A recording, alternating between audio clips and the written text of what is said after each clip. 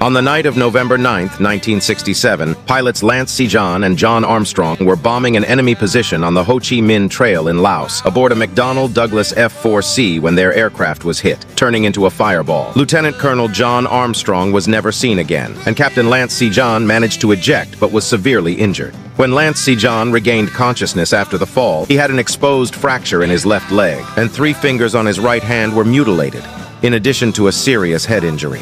Alone in the jungle, surrounded by enemies on all sides, he had to move, and to do so, he had to crawl backward on his elbows, dragging his buttocks on the ground due to his grave injuries. Without food and drinking small amounts of dirty water, he managed to evade the enemy for 46 days. The flesh on his buttocks was worn down to the bone when he was captured and tortured by the enemy. Captain Lance Sijan was severely tortured, but did not reveal any information to the enemy. He died of pneumonia on January 22, 1968, in a prison in Hanoi.